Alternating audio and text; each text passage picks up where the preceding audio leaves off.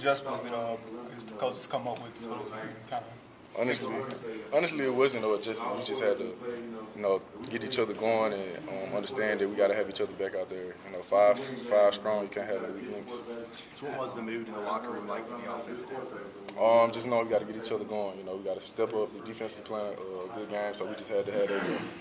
How good did it feel for you to get back on the field? It felt good. It felt great. Love the game of football. So, just getting out there and playing again. You can't take no moments for granted. I talked to Greg this past week, and he mentioned you were a big part of him kind of settling in.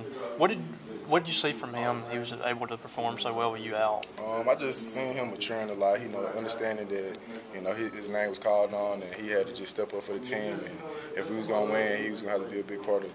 How tough was it to be out the last couple?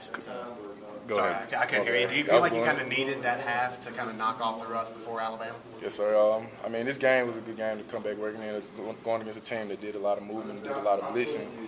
Just a great game for me to focus on my fundamentals as we move forward.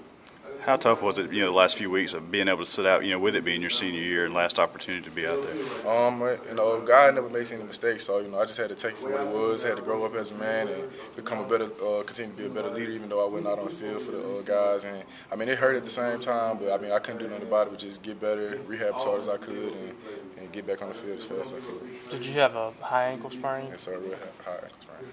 Is it different blocking for a quarterback like Nick who can run really well like he can? Honestly, I always had running quarterback, so every level I played, I done had a quarterback like Nick's future.